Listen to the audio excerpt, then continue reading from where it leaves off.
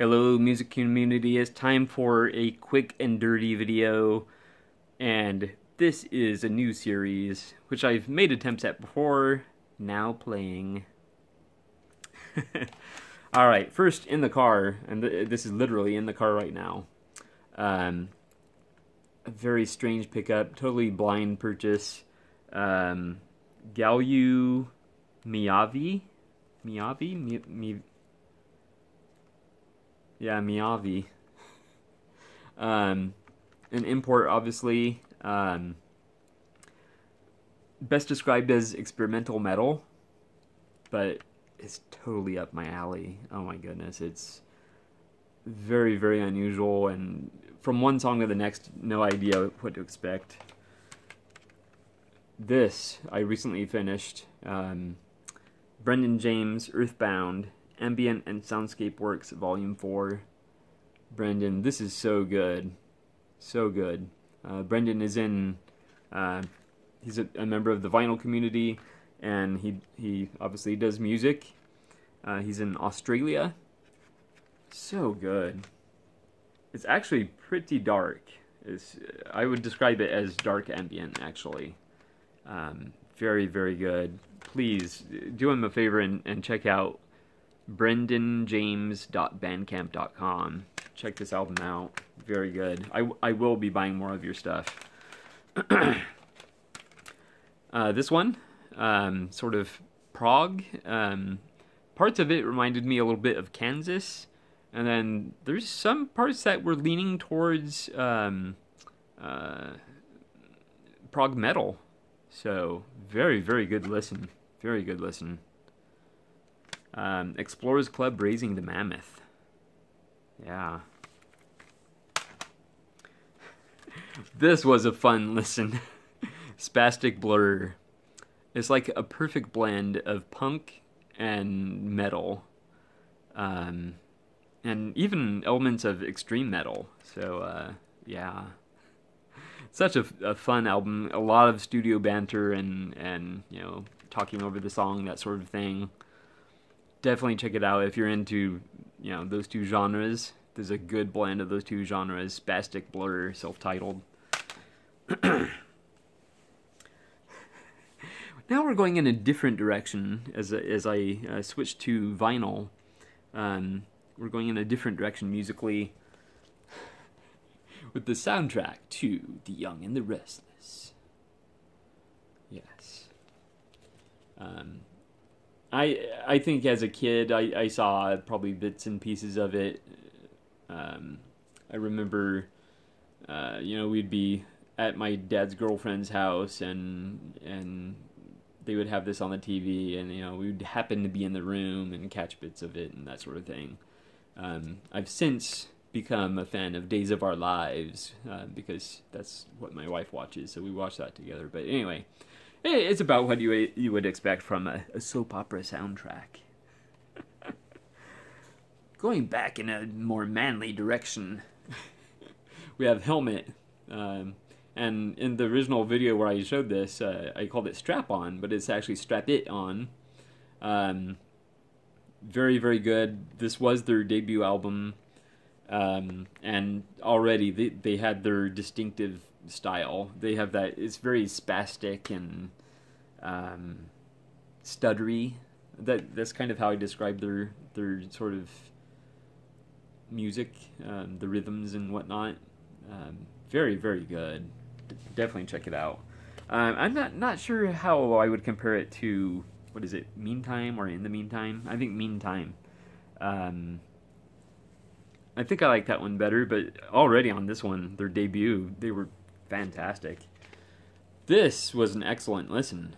I was rocking out to this. This is Mick Jagger, She's the Boss. Very, very good. And here I give a bit of a shout out to Doug at Fat City Vinyl. This is the inner sleeve to it.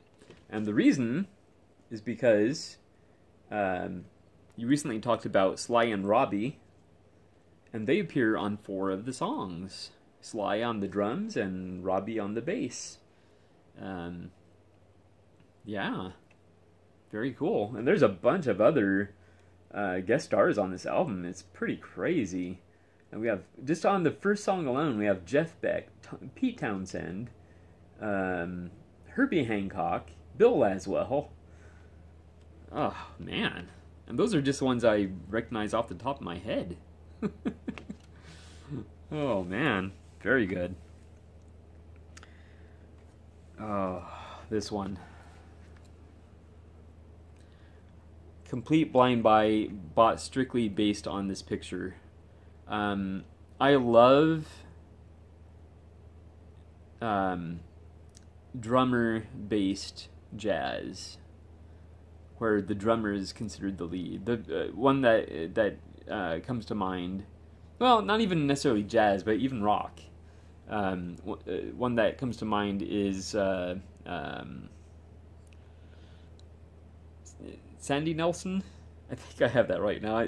So my mind just went blank, but Sandy Nelson, he did some, percussive based rock and roll, and here we're leaning more towards jazz, obviously. But this is My Son the Jazz Drummer, Shelly Man, and I got it home and noticed modern jazz versions of favorite Jewish and Israeli songs, and I did recognize a few of the songs.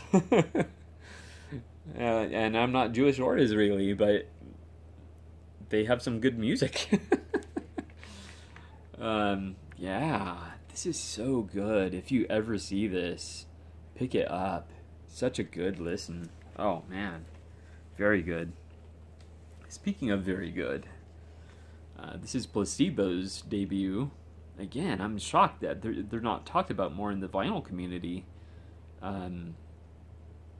So good. I had to pick up one of their albums on vinyl just because out of the bands my wife likes, and I think I mentioned this before, they're probably my favorite.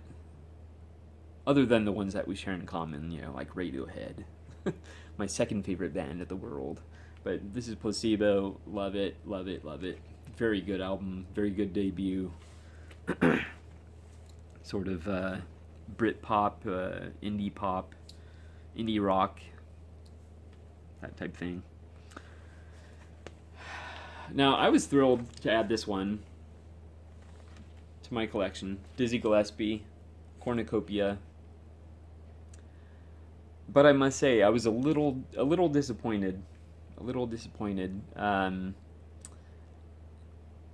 Quite frankly, it leans a little towards smooth jazz.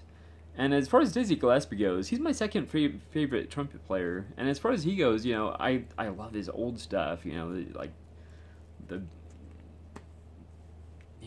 classic jazz. So this is getting. I'm pretty sure this is like 70s. I don't see the copyright off the top of my head, but that didn't make sense. But anyway. This album would have done a lot more for me if it had been more funky. It could have used some funky elements, or more funky elements. I think there may have been a few funky elements, but it really lacks oomph. So I'm thrilled to have it in my collection because I think this might be my only Dizzy Gillespie. And again, he's my second favorite trumpet player. So, but again, a little disappointed. This, however, I just finished listening to this, was not disappointed. This is amazing. Absolutely amazing.